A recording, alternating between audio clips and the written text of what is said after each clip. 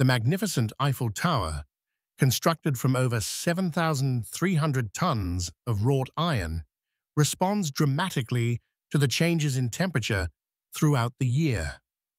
When temperatures rise during summer months, the iron structure absorbs heat energy, causing its metal atoms to vibrate more vigorously and move slightly further apart.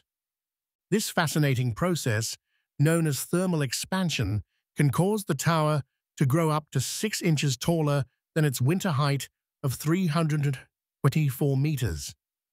The tower's ingenious design includes special joints and expansion gaps that allow this natural expansion and contraction without causing any structural damage.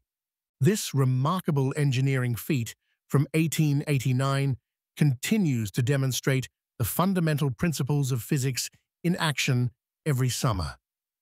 The tower serves as a massive thermometer of sorts, silently expanding and contracting with each passing season, whilst maintaining its structural integrity.